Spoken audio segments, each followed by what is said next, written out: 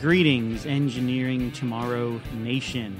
I'm your host, back again for another week in sunny and hot St. Louis, Missouri, down in the Chesterfield Valley, where there is little wind and a lot of humidity. Speaking of humidity, we are talking about cannabis grow rooms today, particularly indoor grow rooms. And indoor grow rooms have their own set of challenges.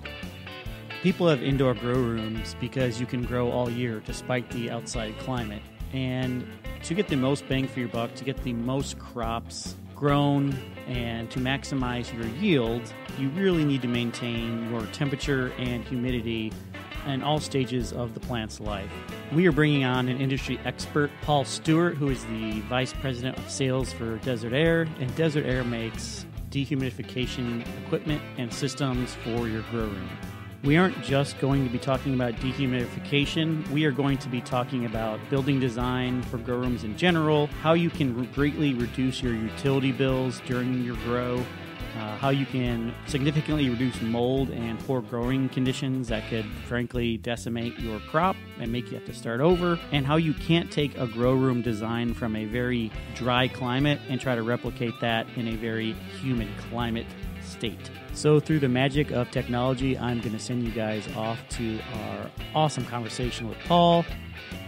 Pour yourself a coffee, maybe a tea, or depending on what time it is, a nice beer. Sit back, relax, and welcome to Engineering Tomorrow. Broadcasting around the world. This is Engineering Tomorrow, the podcast committed to bringing you the best in commercial construction, design, and engineering from the brightest minds in the industry. This is the stuff they don't teach you in school. So sit back, relax, and open your mind. You're about to get the insider knowledge to improve your next construction project or advance your career. This is Engineering Tomorrow. Here we are. Hello, everyone, from our virtual new studio in Midwest Machinery. I am Brian Gomski, Director of Marketing and Business Development. Eric Eyler, Outside Sales Engineer. So we're pretty excited about this presentation today. You probably saw in our messaging, we've actually, along with Paul, gave this presentation at Missouri's largest medical cannabis expo earlier this year. I got a lot of great feedback about it. So people who couldn't attend wanted to make sure we could get this to you again.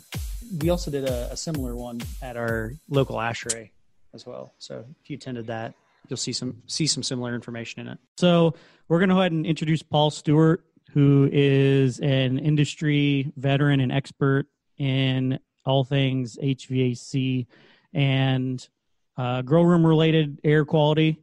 But Paul, why don't you go ahead and I can't do enough honors for you, so why don't you go ahead and introduce yourself? Okay, well, very good. Well, thanks, guys. I appreciate you having me on the screen here today, and hopefully we'll give everybody a few good nuggets to take away as they get into the legalization of cannabis in the state of Missouri and start doing their build-outs. Yeah, I'm with Desert Air. I've been the Vice President of Sales over here for the past, I'm in my 12th year.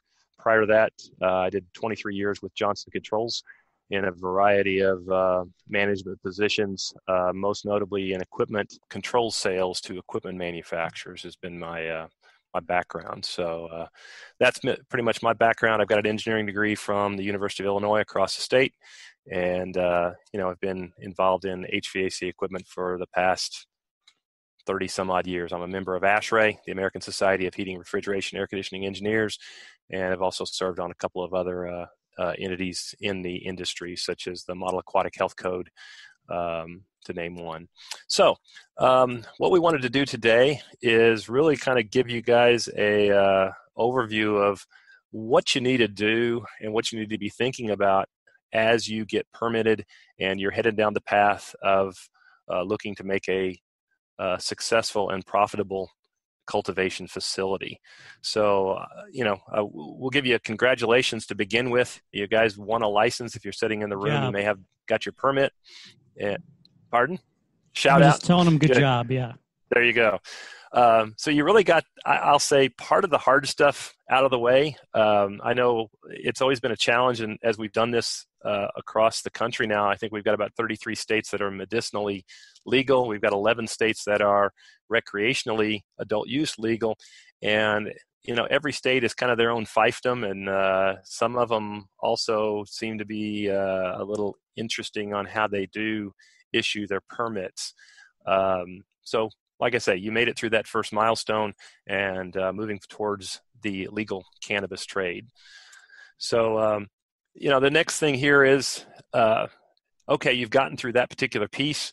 A lot of application work. You've had to put together your team. You've had to find funding.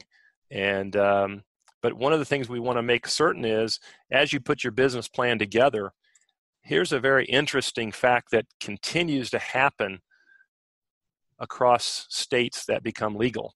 At the beginning of the legalization process, the price per pound for finished product tends to be high. And as the growers and cultivators come online and we get an increase in supply, and additionally, as the demand for product tends to level out. I mean, there's not an insatiable demand for cannabis consumption. Just look at what's happening in Canada right now. They have built out a significant amount of growth up there for cultivation. Part of it was the intent to export that product, and you've got people laying 40% of their staff off. You've got folks determining whether they're going to sell off a couple of different operations just to raise capital and keep things moving. So just because you grow it doesn't mean you're going to be successful. You have to make certain that you take into consideration that over time, your price point is going to drop. The slide I have up here right now is what's happened in Colorado since they legalized for adult use back in 2014. At the onset, wholesale product was going for about $3,000 a pound, and now it's down at about $1,000 a pound. Now there are three different price points there. You've got a price for outdoor grow, which is the lowest. You've got a price for greenhouse grow, and then you do have your highest price product, which is your highest quality, your best yield, maybe more consistent product is going to be your indoor grow. So there are three price points there, but keep in mind that you will see a decline in what you can get for your product as people come on board and supply increases and demand flattens out. Paul, that's like one of the big things that we're kind of talking about here too, is it's the profitability portion of it, right? I mean, anybody can, throw equipment at it to, make a system, work okay, right? But it's right. Really diving into why this, what we're going to be presenting is more effective and more critical for this, because that's exactly what that slide shows. It's, everybody's profitable in the beginning, but it's how do you sustain long-term, and how do you be profitable without having to basically redo everything that you've done in the onset? Yeah, I think that what you have to think about is, do I want to be in business in 5 years? Am I doing this for a short-term gain, or am I doing this to be in business in the long term? And I would hope that everybody looked at it as, I'm looking at this and being in it in the long term. And if that's the case, take a longer look view and make sure you understand what may occur. If you built your business model on being able to sell product for $2,000 a pound, you may be okay for a few years, but what happens when the price point drops to $1,500 a pound and you're having to sell it for below your costs? You can't continue down that path. I know there was an electronics guru years ago that we always used to kid, how can I afford to sell to you below my costs? Volume, volume, volume. Well, that doesn't always work. It's a great tagline, but that's not going to pay the rent long term. So keep in mind, what we're trying to give you is we want to help you think about what you need to do to have a successful long-term operation that has operating costs in mind as well as first costs in mind. You can't just buy the cheapest thing out there and hope that that's going to sustain you through a time period. Right. So, on this next slide here, a lot of issues that you're going to have to kind of keep in mind. Utility bills will be one of your biggest expenses. And when you talk about utility bills, you're talking about electricity, you're talking water, you're talking sewer, potentially gas. That needs to be taken into consideration. And, your operating costs should be part of your equation. We tend to go through this equation with folks all the time. Guys will come in and say, well, I'd love to buy your desert air equipment, but you're 20%, 30% more expensive than what I can buy over here with, these air conditioners and portables. But what they fail to realize is the operating costs of the portables and the air conditioners are going to be 30 to 40 to 50% more expensive to physically operate to do the same work. So, we just did some analysis for a grower the other day, and the payback for my increases in first cost, the payback was about a year.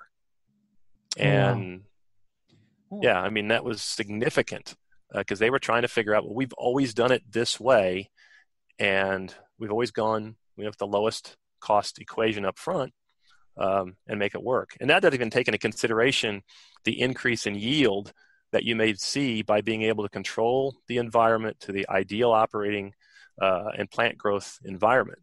And so as we talk to growers, when we start talking about the impact of maintaining that environment, are you able to get 5% greater yield by controlling to a tighter environment that you desire? Are you able to get 10%, 15%? What's that worth? And I know that part's a little harder for someone to understand up front. All they look at is, hey, this costs this, and this costs this. Think about those other aspects. And I think the other thing that we're pointing out in this slide here is, if you don't maintain the environment properly, you will have things that can just decimate your entire operation. Mold and mildew. If you get that in your crop, then it's tough to get rid of. It can consume an entire room. And in most states, the way to mitigate that is if it gets inspected and it gets deemed that it's unacceptable, you're effectively just, it turns into scrap. You're having to discard it. So there are some ramifications that come into effect when you can't control the environment and keep a good environment there.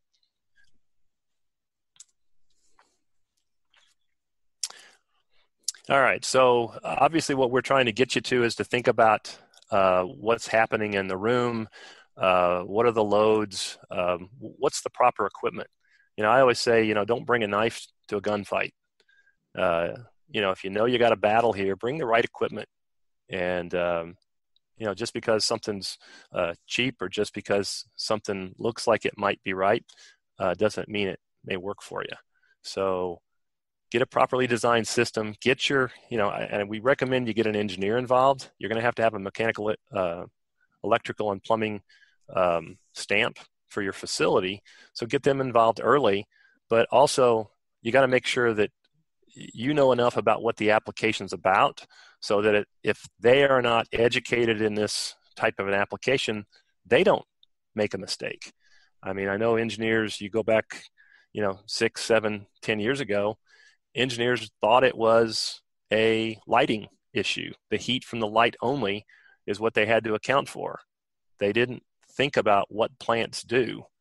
So, that's going to be the big thing is the more you guys know as the cultivation and the grower and even the finance person behind it, the better off you're going to be able to control your destiny with what goes in, what's going to be the most effective, and then how you sustain yourself going forward. Any comments there, Eric?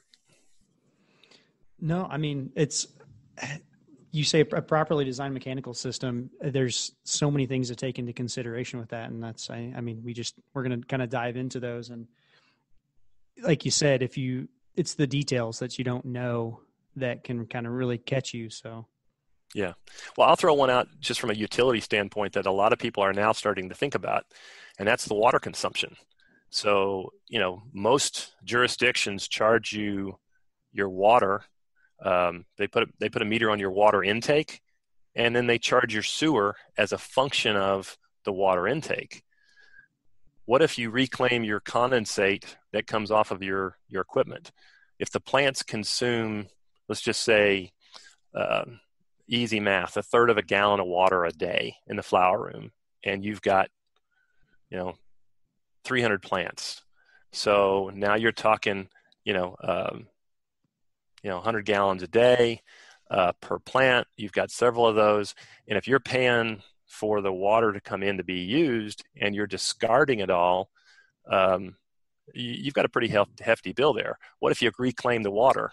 The condensate that comes out of the dehumidification and the HVAC system, you reclaim that water and treat it, you can probably reclaim 70% of that water. And now that utility bill goes down.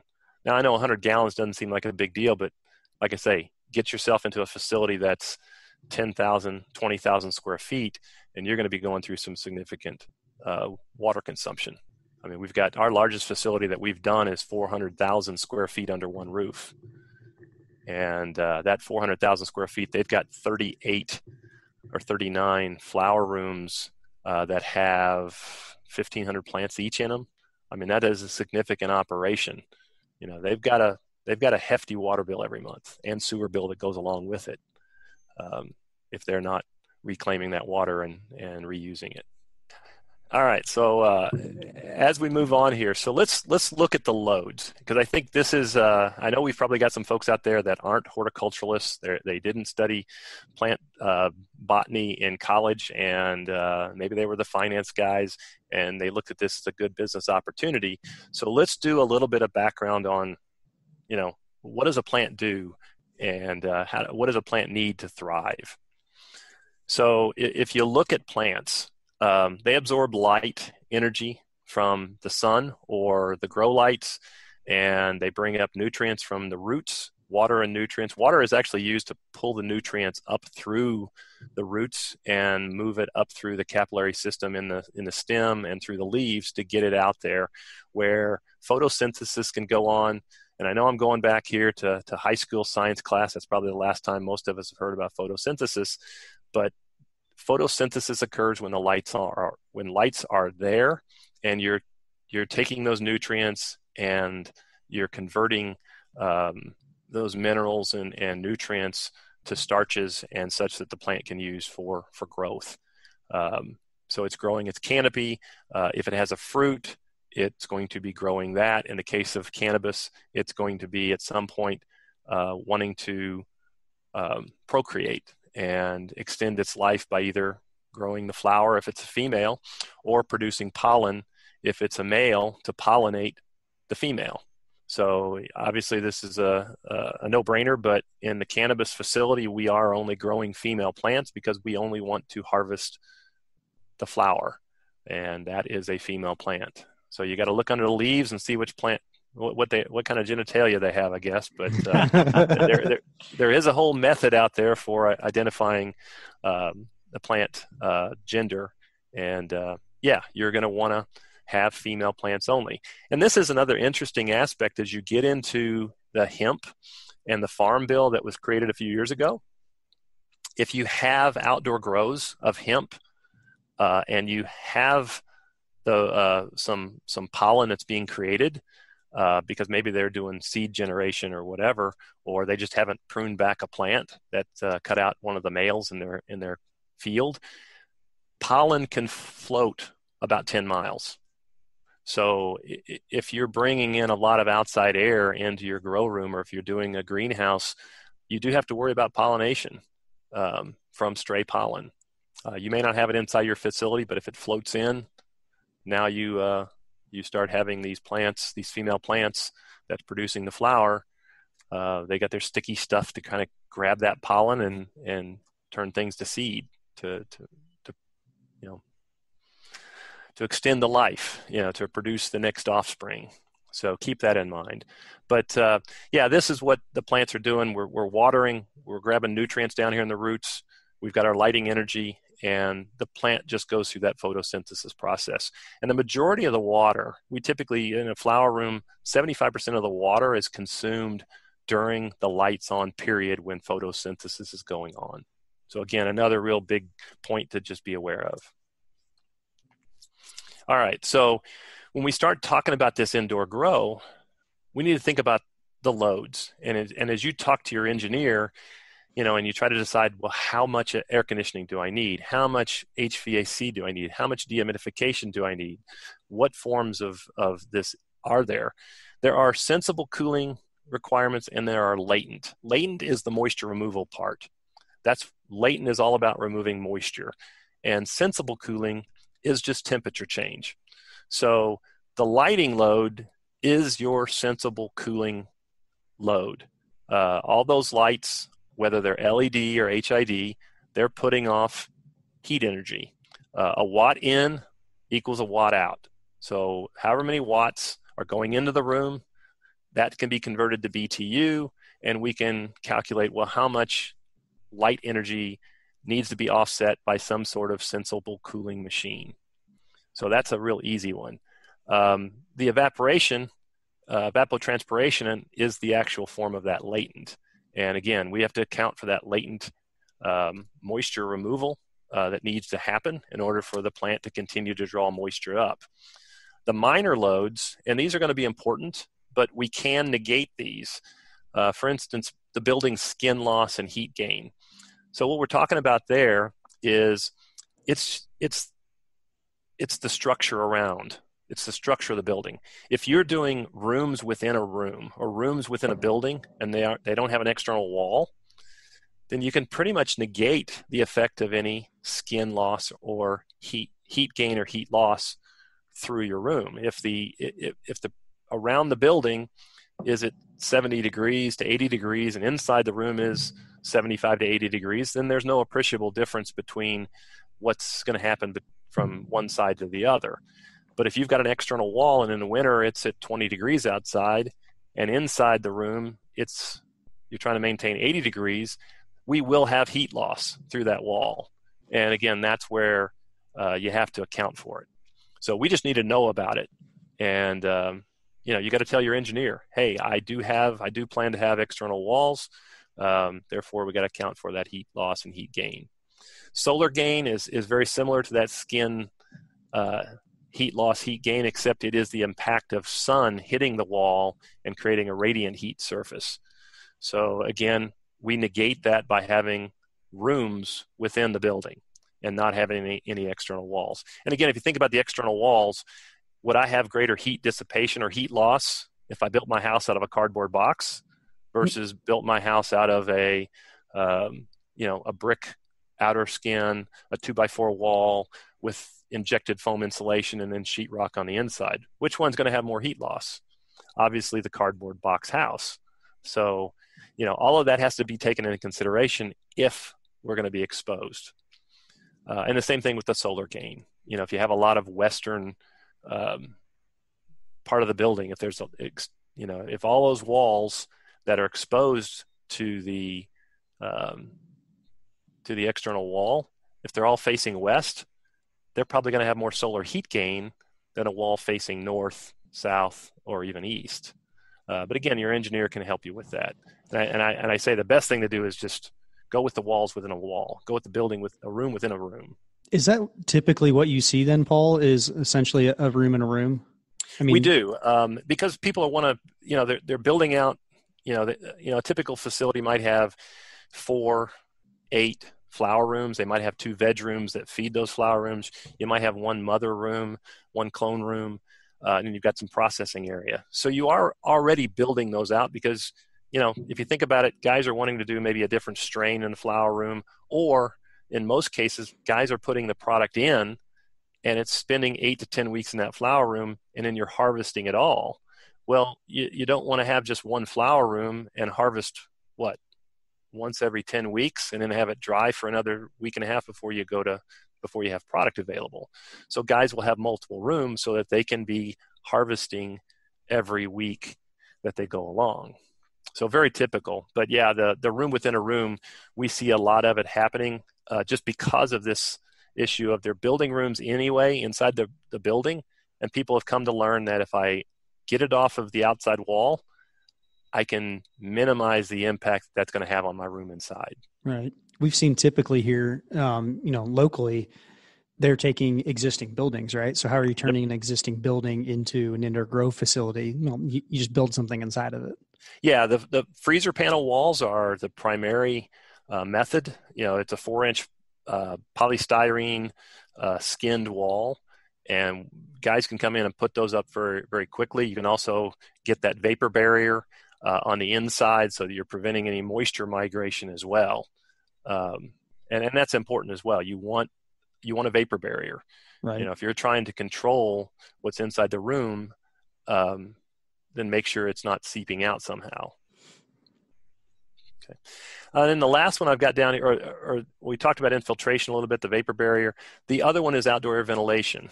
Now, I will tell you that if you run across any folks that come from the western half of the U.S., they have done some amounts of outdoor air ventilation to complement their HVAC equipment. And they can do that because they have a dry climate. In Missouri, Southern Illinois, we have humidity. Actually, everything east of this line that goes right down through the Dakotas, Nebraska, Kansas, Oklahoma, and Texas. There's this line that goes right down the middle of the country. Everything to the right of it has humidity during summer months, or at least some part of the year. And the further south you go, take the Gulf states, the lower Midwest, we got humidity for 4 or 5 months of the year. So, if you're bringing outside air in the middle of the summer when it's hot and humid in Missouri, how's that going to dehumidify your space? So we always say this is not a commercial building that is required to meet an ASHRAE 62 code ventilation requirement so that we don't choke on our own fumes. It's an industrial process. You have few people in there. And oh, by the way, what do plants give off when they grow? They give off oxygen. So the oxygen content inside the grow room may be better than it is outside the grow room. So I would say, we tell people this all the time on the eastern half of the country, you need to minimize your outdoor air ventilation. You don't need it. And even out west with this whole increase in outdoor hemp growing and even outdoor cannabis growing, how do you keep bugs? How do you keep pollen out of your facility? Well, if you open the windows and you're pulling in air, you now have to figure out, well, how am I going to mitigate bugs? How do I keep the bugs out? And how do we keep the pollen out? So correct. I mean, lighting adds heat to the room. I kind of talked about that on the previous slide. And again, it doesn't matter whether it's LED or HID. Now, one thing I will comment on with regards to your lighting choice, LED lights do operate with less energy to create the same light spectrum than a traditional HID. So that alone is a reduction in energy costs and could certainly help your operating cost impact. I think the other thing that people are learning is that HIDs have a large amount of radiant heat. I mean, you wouldn't want to hold your hand under an HID light for very long. You will burn it. Whereas an LED light, you can hold your hand under an LED light and you really, yes, there is some radiant heat, but it is not as intense. And the impact that has on your product, your plant, is that radiant heat is going to hit the leaf.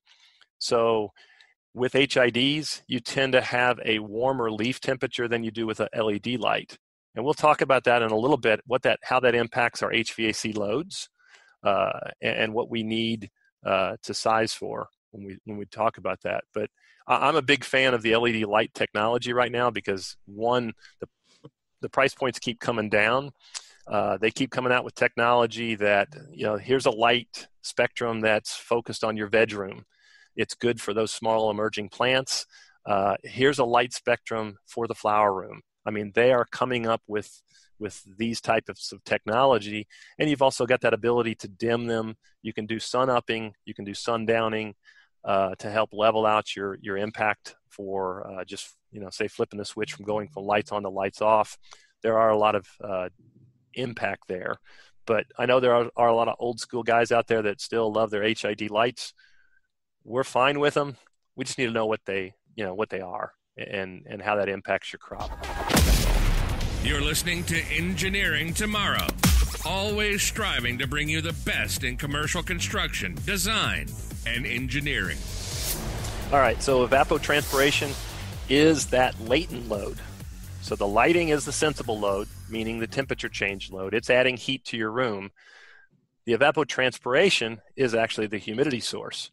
That's where the humidity comes from in your room. If you have a poor system of removing the moisture, then humidity is going to be high and you may not be able to hit your set points. So that evapotranspiration is actually a combination of evaporation, which would come from your soil substrate, whatever that material might be, or it could be from, if you're doing a poor job of watering the plants and you sling gallons of it on the floor, well, guess what? You're going to get evaporation off that concrete surface.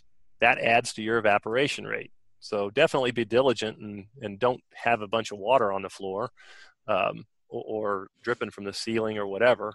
Keep that at bay because that will add to your load. The transpiration is actually the process where the plant pulls the moisture up through the stems, moves the nutrients out through the leaf structure, and then the water is excreted by the leaf once it's moved the nutrients. That's the transpiration process. So now we have to be able to move that moisture off that leaf so that the next round of water and nutrients can be pulled up. If we can't get the moisture off the leaf, then it's going to stymie the ability of the plant to take more moisture in. Paul, do you have a rule of thumb of water in versus water out? Yeah, actually, I got it right here on the next slide. I mean, water in is water out. We pretty much say, because we're not growing watermelons, day to day, the plant is not retaining a lot of moisture. Now, obviously, the biomass does increase every day, but it's a minuscule amount. So the easiest way for us to kind of calculate and understand that latent load is we just use water in equals water out, because it is that day-to-day, very small changes in the amount of water being retained by the plant. The majority of that water uptake is going to get transpired. And I think that's one of the common, misconceptions, right? Is the exact amount that's going to come through. I know when I water a plant outside that, the water I'm giving it, that's what it's taking, and that's what it's using to grow. And that's why there's such a huge latent load here, is because that's not actually the case. What we're putting into it is actually getting pulled from the substrate or whatever we're using to water, putting to the leaves, and then moved. And then we have to remove that from the air. Correct. Now, the other thing to keep in mind is the amount of water that is transpired is directly, related to the amount of energy in the room that can change it from a liquid to a gas. So, this is one of the things that we always look when we at Desert Air, we've developed a questionnaire that goes out to the grower, and we ask for water consumption. And we also ask for lighting load. How many watts of lights do you have in the room? And the reason we ask for that is because we want to we want to account for the load of the lighting for sensible, but we also want to know, if you're telling me a consumption rate, if you tell me you've got a plant that's going to drink a gallon of water a day, I may call BS on you if you don't have enough energy to actually allow for that transformation of liquid water off of the leaf to a gas. It takes 1,060 BTU of energy to change a pound of water from a liquid to a gas. Now, I know, again, the finance guys out there, your heads are spinning, but you got to go back to your high school science, and there's a transformation there. There's a change of state that has to occur. It's just like boiling water on the stove. Water's not going to boil without adding heat. So if you add your heat, it's going to change state. Now, it is also a difference how much pressure is emitted on the top of that surface of water as to the rate at which water will leave. So that's why people always talk about, geez, I went to the mountains and I boiled my potatoes for 40 minutes and geez, they were hard as rocks. Well, it boils at a lower temperature because there's less pressure being emitted by the atmosphere on the surface at a higher elevation. We actually look at the pressure that the air temperature and the relative humidity of the air surrounding the leaf, that creates a vapor pressure, which is emitting onto the leaf. And when it gets too humid, there's not much of a differential between the leaf's pressure and the air's pressure. So therefore, it can't leave. You have a high differential, the water leaves the leaf at a high rate. So, I know I went into probably a little more detail on what some people wanted there, but that is what's occurring.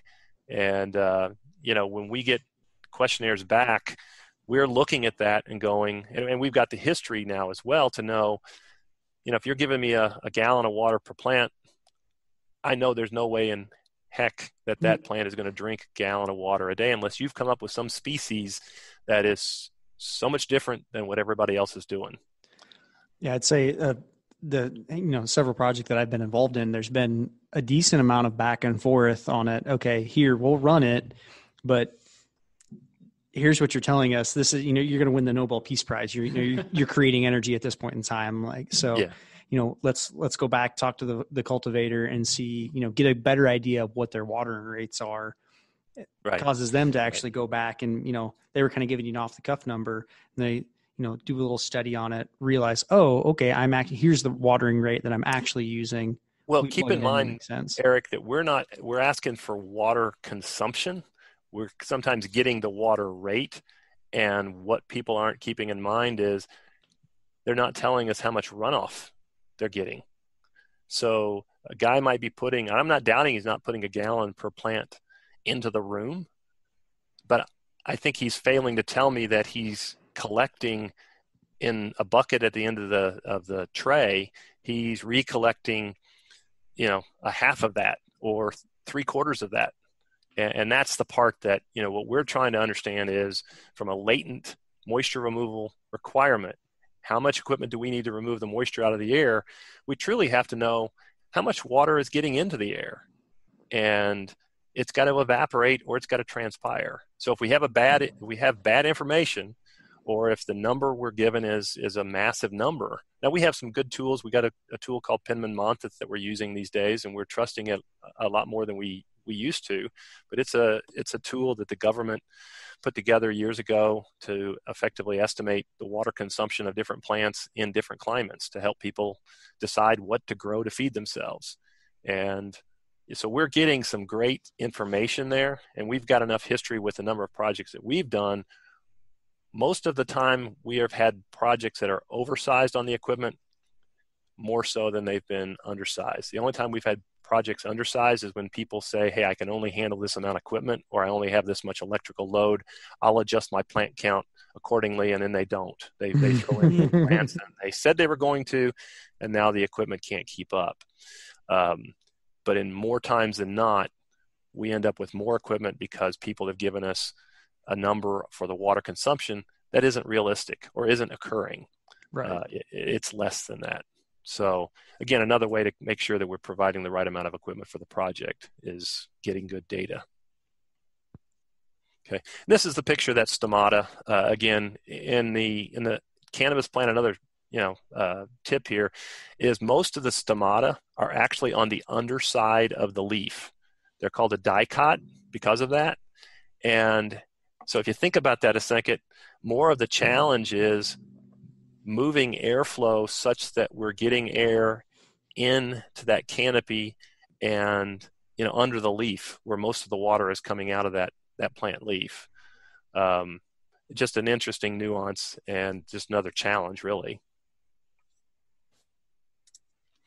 All right, so to better understand evaporative cooling, I like to use this example. I know everybody has been to Vegas or they've been to someplace out west, whether it be Phoenix or Santa Fe or Vegas, and you go to an outdoor bar in the middle of summer and they've got these misters, and you walk in off the street and it's just blazing hot, and then you walk into the outside bar and all of a sudden you're like, whoa, this is a lot cooler in here.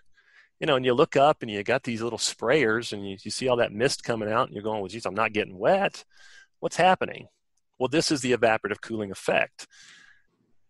That water vapor that's being pumped out of those little misters it's actually water droplets, but before they can actually get to you, they are sucking heat out of that area at the rate of 1,060 BTU per pound of water, and they're changing from a liquid to a gas. And so that's why you don't get wet, but because it's sucking that heat out of the area, it makes the area in the proximity of the mister cooler than the area away from the mister. And, this is that impact that we're having inside the room. So, here's another, tip for you. When you pick your equipment to do sensible cooling and you do it based on the lighting alone, or you do it based on the lighting at the beginning, what happens as the plants get bigger and they start going through more water? Yeah, what happens is those plants and the environment starts absorbing more energy of the light because of that 1,060 BTU per pound of water. So the bigger the plants, the more evaporative cooling that they can do. Now, some people have heard of things called swamp coolers. Swamp coolers they utilize evaporative cooling. So, but they don't work well if you have a high humid air being pushed across, a media that has water on it. How's it going to really absorb any more water? It only works when you have the air around it is dry. And that's why we have to maintain the environment in a grow room at a dry enough condition, at the proper Goldilocks condition, so that it can absorb the moisture off the leaf and keep that happening continuously. Okay, so when we talk about the lights on, you're going to have that high sensible heat from the lights. You're going to have the latent load from the evapotranspiration, and you're going to have that sensible cooling effect from the evaporation, the evaporative cooling effect. The bigger the plants get, the more water they're drinking, the more evaporative cooling you get that offsets the sensible heat from the lights. So when we're in the lights on, we're going to need cooling, just temperature change, and we're going to be needing dehumidification. Now at the beginning, cooling will be highest when the plants are small, but then as the plants grow, the sensible cooling need will drop. And as the plants grow and they drink more water, the latent moisture removal goes up. So at the beginning, when the plants are going in at, say, early flower, you don't have as much water consumption, but you don't have as much evaporative cooling. So you have a higher sensible with less latent. But over that 8-week flower room period, your sensible cooling need is going to go down and your latent moisture removal from dehumidification is going to go up. So it's dynamic, it's changing, and it changes as the plants change. Now when we switch and go over to lights off, when lights off, you don't have photosynthesis. And without photosynthesis, the plants really don't drink. Now there are some equations out there that say that they will continue to absorb some moisture at nighttime and will continue to transpire, but it's at a significantly slower rate. I think I mentioned earlier the Penman-Montheth equation, and what we use at Desert Air is for flower rooms, 75% of the water that's consumed by the plant occurs in that 12-hour lights off period. And only 25% of the water consumption for the day is transpired during the 12-hour lights off period. So if you made an assumption, or if your engineer made an assumption that, geez, I got a 24-hour day, I got this much moisture removed, divide it by 12, and didn't apply the factor that 75% of it's going to happen in the lights off, you're going to be undersized in your lights on period. The other side of that coin is if you were relying on your air conditioner to remove moisture during lights off, why would the air conditioner even run without the lighting load? It won't. I mean, unless there's some sort of heat gain coming from the external walls or somewhere else in the room, we don't need to be adding much cooling, if at all any, during the lights on period. So our primary load with lights off is going to be a dehumidification load, and only a dehumidification load. Now, possibly it could need some heat, and that's where it comes in, us understanding that heat loss equation. So take a winter month and you've got external walls. You've got two external walls on this particular flower room over in the corner of your building, and it's 10 degrees outside. We could see the temperature in the flower room during lights off drop rather dramatically if you don't have a good insulation on that. And that's why we ask for, do we have any external heat gain or heat loss? All right. Well, now that we kind of set the stage for what goes on in the grow room, what we want to talk about is how do we do it efficiently? How do we select efficient HVAC? So, in the lights on period, we talked about the need for sensible cooling and for dehumidification. And in the lights off mode, we talked about dehumidification only and possibly heating. So let's check. So comfort cooling equipment, and just so everybody understands what I'm talking about when I say comfort cooling. So anything to do with, say, a standard commercial building HVAC, a packaged rooftop, a packaged air conditioning rooftop, a VRF system, a data center type of unit, anything that is sized to do temperature control as its primary function is kind of that comfort cooling equipment that I'm speaking to. And so if you compare the needs for comfort cooling, an office environment, your operating modes, you're going to have an occupied and an unoccupied. You're going to have points in time where you're there and you want to condition. And when you leave at work at night to save some energy, you raise the temperature in the room a little bit during summertime. You don't want to cycle the cooling as much. You want to keep the electricity consumption down. So you change the set point. Your lighting is typically, 0.7 to 1.2 watts per square foot. Space temperatures 70 to 75, 50 to 60% RH is a nice comfort zone for commercial buildings. There is an outdoor air requirement for commercial buildings. Again, I spoke to this earlier. ASHRAE 62.1 is the code ventilation requirement for commercial buildings, so that we don't choke on our own fumes. And certainly now during the coronavirus thing, people are talking about, will we be changing that ASHRAE 62.1 code requirement to bring in more outside air for the occupied space? Maybe, right? And then carbon dioxide, effectively, we're getting diluted through the amount of ventilation air that we bring in. But now we start talking about cannabis and indoor plants, whether it be lettuces or cannabis, but I know you guys are the cannabis crowd. We have lights on and we have lights off, as opposed to occupied, unoccupied. The plants are there both times. We just change the loads rather significantly. Lighting is going to be somewhere between 30 to 80 watts per square foot. For instance, I know the state of Illinois, I think, has put a requirement in that your lighting load cannot exceed 36 watts per square foot. What they're trying to do is drive people to more efficient lighting methods and keep the electrical grid somewhat in check. I know the state of Massachusetts has a condition, I think it's 34 watts per square foot out there, and they've been very successful in keeping the energy consumption down in some of the grow rooms because of what they're trying to drive on the lighting requirement.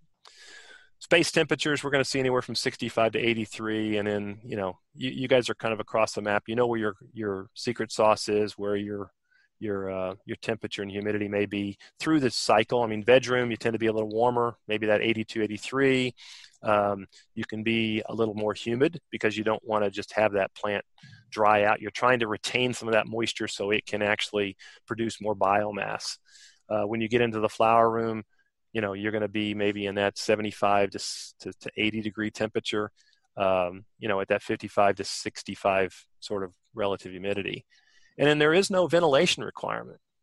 And again, if you did have ventilation, how does that impact CO2? I mean, one of the things that we've talked about with CO2, we're doing CO2 injection into the cannabis rooms because people have figured out that CO2 absorption, when it's at a parts per million of 1,200 to 1,500 parts per million, you get better plant growth. You get a quicker plant growth. So normally occurring CO2 is about 400 parts per million. So if you bring in a lot of ventilation air, you're going to go through a lot more CO2 trying to maintain a higher CO2 level. So certainly that's a big difference between the comfort cooling side of the equation. So there are some significant differences there. And as we get into it, you'll see more about it. when we talk about the, inefficient method to do a grow room, it's really the cheap method. It's buying an air conditioner and then buying portables. They are easy to install. They are cheap first cost. You can typically find these off the shelf. That just means you're not doing planning very well if you're just trying to get the first thing available in the market. But, the big impact here is you're going to have higher operating costs. Air conditioners are not efficient at moisture removal. They're good at temperature control. That's what they're sized for, but they're not good at moisture removal. So you got to look at what you're trying to accomplish. If you're going to try to throw these into your money room, which is your flower room, and that's also the high latent load, is that the right product for you? And then we start talking about these portables. Most of the portable units that people are using these days, they reject their heat to the space. So what I mean by that, if a unit takes 75 degrees into it to remove moisture, the leaving air temperature of that will probably be about 95. So now you're putting heat back in the room from this operating unit. It's not connected to something to reject the heat from compression.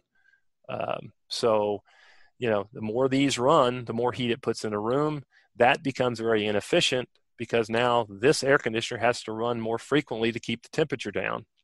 So what we find is operating costs with this method are more than if you had a purpose-built, temperature and humidity machine. Well, and how do you get those two to work together in tandem, right? I mean, you're two independent units at different control points and... Well, and we always say we've had guys that they'll have 20 or 30 of these portables in a room, and there comes a point in time where they want to change the set point. Now what? They're going to go around to 20, 30 of those in each room and make a lot of adjustment. They're not working together.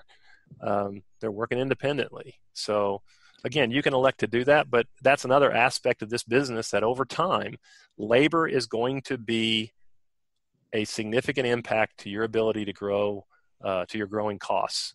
So if you're spending labor to hand water, if you're spending labor to go and change set points manually and not be automated, you're probably going to see yourself not as cost effective as somebody else who does.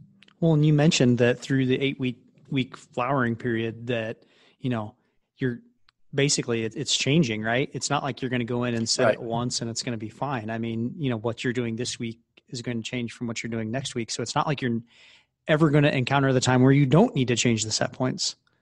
Yeah, we've started asking people, especially for the flower room, typically 4 different windows of temperature control and humidity control through that 8 to 9 week flower room. When the plants first go into that flower room, there may be a transition period from veg to flower where they don't use the full lighting impact because the plant can't absorb it all anyway, so why waste it? And they tend to be at a little warmer temperature as they're getting acclimated to this new room. I mean, again, they moved the plants, so they're trying to get them acclimated. They might do that for a week or two, and then you start changing the temperature and the set point as that plant starts getting bigger and going through its load. And then the other thing is people like to change the temperature towards the end of the cycle, because they're trying to direct that plant to focus on the flower and produce more resin. It's that end of life. The plant will actually create more resin, more sticky substance to try to collect pollen. They haven't pollinated yet, so the female plant's trying to figure out, how do I collect pollen? And it just starts really impacting there at the end. And plus you're looking at, some of the guys are looking to dry the plant out a little bit, so they'll actually cut a lot of the biomass off that doesn't have flower on it.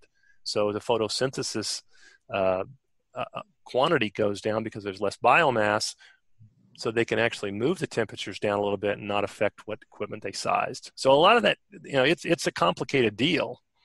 You have to take it all in consideration. So here's an example of a project that we worked on at Desert Air several years ago. The first phase was done with portables and air conditioners. And this is if you're not familiar with it, it's a 4-day trend line, trend graph. Temperature is in the top and relative humidity is down on the bottom. But the yellow is the lights on period. The white is the lights off period. So you've got 4 cycles here, 4 days, 4 24-hour periods. And you can see they were they were trying to maintain 75 degree Fahrenheit at about 50%, 52% relative humidity. And you can see that they did a piss poor job of doing it. I mean, way off. Yeah, I mean, this isn't even, I know it's kind of hard to see, but this is 90 degrees on this band up here, and here's 70. So there's a 20-degree span, and they're even going outside of that on the 4-day window. And the relative humidity is going everywhere from as low as 25 to as high as 85%. Now, we all know that relative humidity does change a little bit, does change with a change in temperature because it is relative, but it's not a stable environment. This particular grower sought us out for his phase 2, and we installed Desert Air equipment, which is purpose-built with, we control temperature and humidity, moisture removal with the one machine. And we'd like to do 2 machines that work together in a room so that we have more stages of operation. And this is what his facility looked like afterwards. He's maintaining his temperature, and you can see now there's a little blip there. And where the blip, what causes the blip? Guess what? Lights on to lights off, right? Or lights off to lights on. You have this huge temperature change done with the flip of a switch. He didn't do any sun downing or sun upping. He just turned the lights off. And when it came time to turn them on, boom, they were all on. So that's why I say, some of the benefits with LEDs, being able to do changes in intensity, being able to do that sun upping over 30 minutes or sun downing over a 30-minute window would actually level out these little peaks. And in dew point, which if you have stable dew point, this is absolute moisture. If we have stable dew point, we have stable VPD. Now, we haven't talked about VPD yet, but that's vapor pressure deficit, and that's an absolute moisture issue. And this is telling me I have a stable temperature and I have a stable humidity. So I've got an ideal climate to maximize my growth. This guy indicated to us that his growth rate, his yield increased 25%. He paid back our equipment within a year. He was a fan. So I'm bringing it up just because that's something you have to look at. Yes, I'm more expensive than that inefficient product, but if you're in this for a few years, why not do it right and try to keep your costs down? So let's take a look at purpose-built product.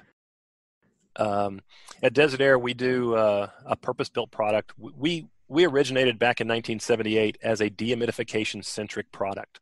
I always tell people, yeah, we're in the HVAC industry. We do not make air conditioners. We make dehumidification systems that control temperature. And that's the big difference. Yes, we have compressors. So do Carrier units. So do York units. But our compressors are used for moisture removal and then temperature control. Whereas the air conditioner family out there, they're doing temperature control, and then it's, oh, by the way, I have a little bit of moisture removal I can provide to you when I'm running based on temperature. So my units run based on whether there's a need for temperature, or they run based on whether there's a need for dehumidification. We have this thing called a modulating hot gas reheat coil, and it's full-sized, and that allows us to rewarm the air that we've cooled in order to remove the moisture out of the air. We get to rewarm that air for free. It's energy we've already spent. We're not having to fire up an electric heater or a gas furnace to bring the temperature back up after cooling it down to remove moisture. So again, another energy efficient method.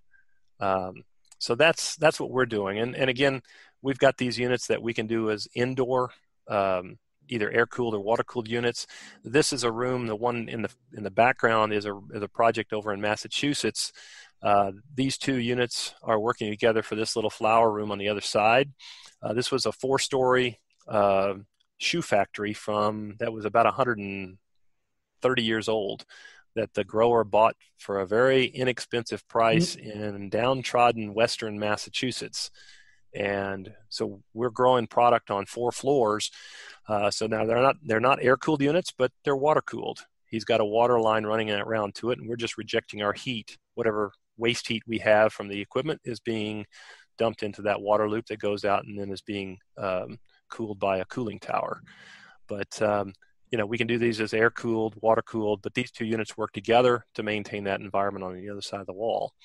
This project here down in the foreground, these are units on the roof. They are air-cooled packaged units for dehumidification and temperature control. And you can see there's a whole slew of those bad boys. These two here are working together. The next two are working together. The next two, I think there's probably about 30 of these units on that project.